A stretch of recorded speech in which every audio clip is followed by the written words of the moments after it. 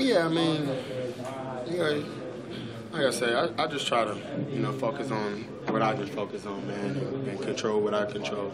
And try not to think outside the box. And like I said, we're just blessed to be able to be here and get this opportunity. Your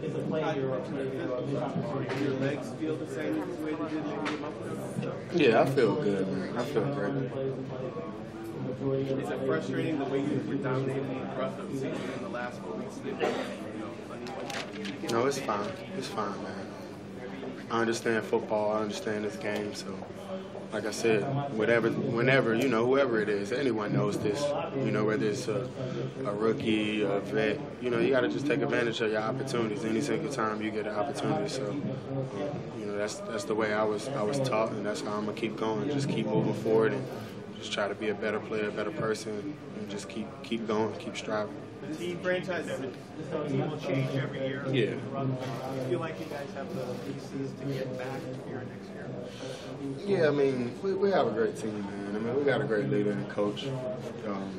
So, like I said, we just start when we start back up and just take it one day at a time.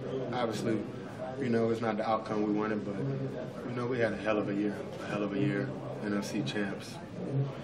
Just didn't get the job done. Dante Fowler, podium 4. I think in the final minutes there, Jared looked visibly upset on the sideline. Is there anything you said to him post-game or in that moment? No, I just try to tell everybody I appreciate them and, love these guys.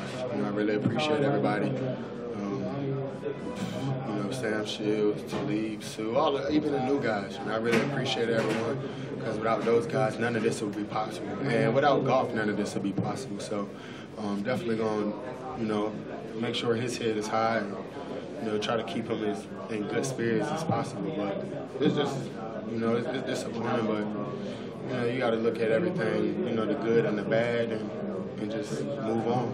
Do you feel like your opportunities diminished over the last month in the field? The franchise invested a lot in you financially. Why do you think that way? I don't ask questions, man. I just come up to work, be with my teammates, have fun, and like I said, just take advantage of every opportunity I can get.